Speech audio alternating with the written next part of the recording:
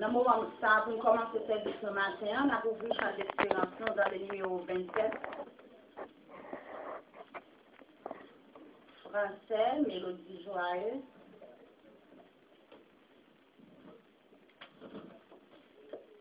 Et nous mettons nos debout. Nous sommes capables de bon Dieu gloire.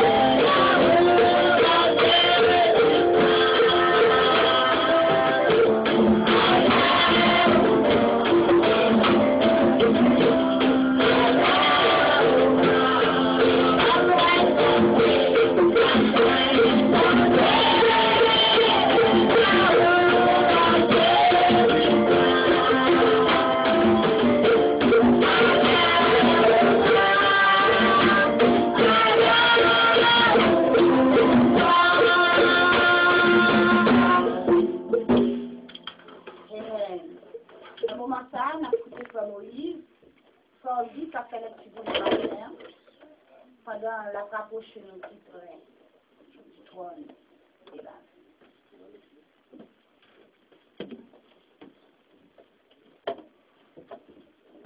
L'Église avait bonjour avec nous.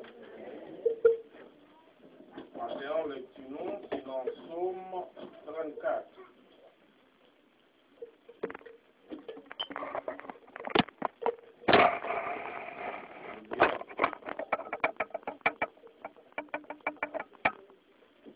Je bénirai l'Éternel en tout temps. Sa louange sera toujours dans ma bouche. Que mon âme se glorifie en l'Éternel. Que le malheureux écoute et se réjouisse. Exaltez avec moi l'Éternel, célébrons tous son nom. J'ai cherché l'Éternel et il m'a répondu. Il m'a délivré de toutes mes prières. Quand on tourne vers lui les regards en les rayonnant de joie, et le visage ne se couvre pas de honte. Quand un malheureux crie, l'Éternel entend, et il le sauve de toutes ses détresses. L'ange de l'Éternel campe autour de ceux qui les craignent et les arrachent au danger. Sentez, voyez combien l'Éternel est bon, heureux l'homme qui cherche en lui son refuge. Craignez l'Éternel, vous êtes saints, car rien ne manque à ceux qui le craignent. Les lionceaux éprouvent la disette et la faim, mais ceux qui cherchent l'Éternel ne sont privés d'aucun bien. Venez, mes fils, écoutez-moi, je vous enseignerai la crainte de l'Éternel. Quel est l'homme qui aime la vie, qui désire la prolonger pour jour du bonheur? Préserve ta langue du mal et tes lèvres des paroles trompeuses. Éloigne-toi du mal et fais le bien. Recherche et poursuis la paix. Les yeux de l'Éternel sont sur les justes et ses oreilles sont attentives à leur cri. L'Éternel tourne sa face contre les méchants, pour étrancher de la terre leurs souvenirs. Quand les justes crient, l'Éternel entend. Il les délivre tout dans leur détresse. L'Éternel est près de ceux qui ont le cœur brisé, et il sauve ceux qui ont l'esprit dans l'abattement. Le malheur atteint souvent le juste, mais l'Éternel l'en délivre toujours. Il garde tous ses os, aucun d'eux n'est brisé. Le malheur tue le méchant, et les ennemis du juste en sont châtiés. L'Éternel délivre l'âme de ses serviteurs, et tous ceux qui l'ont pour refuge échappent au châtiment. Parole du Seigneur.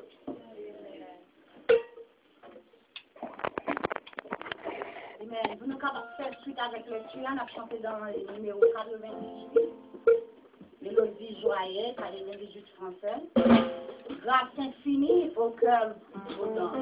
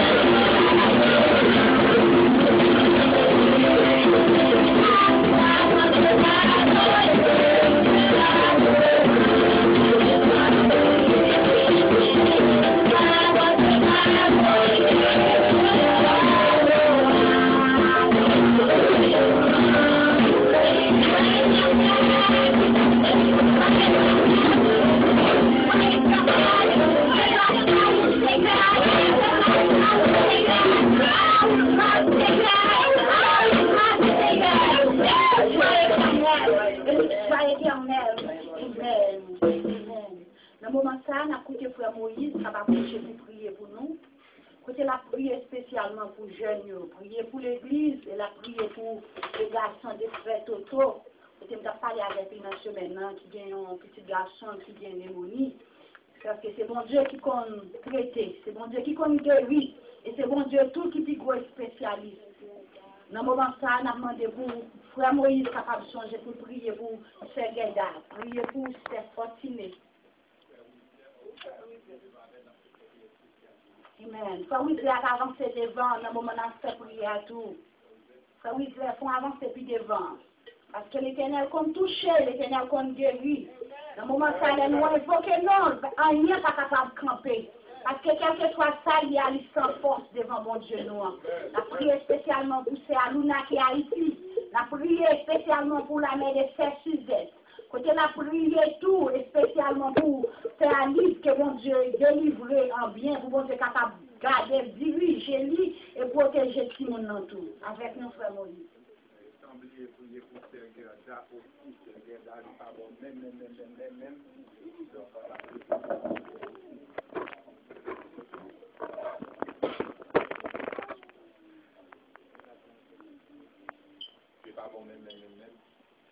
Dans le camp chrétien, nous avons souffert, nous avons esprit nous souffert dans l'hôpital, et tous les autres tests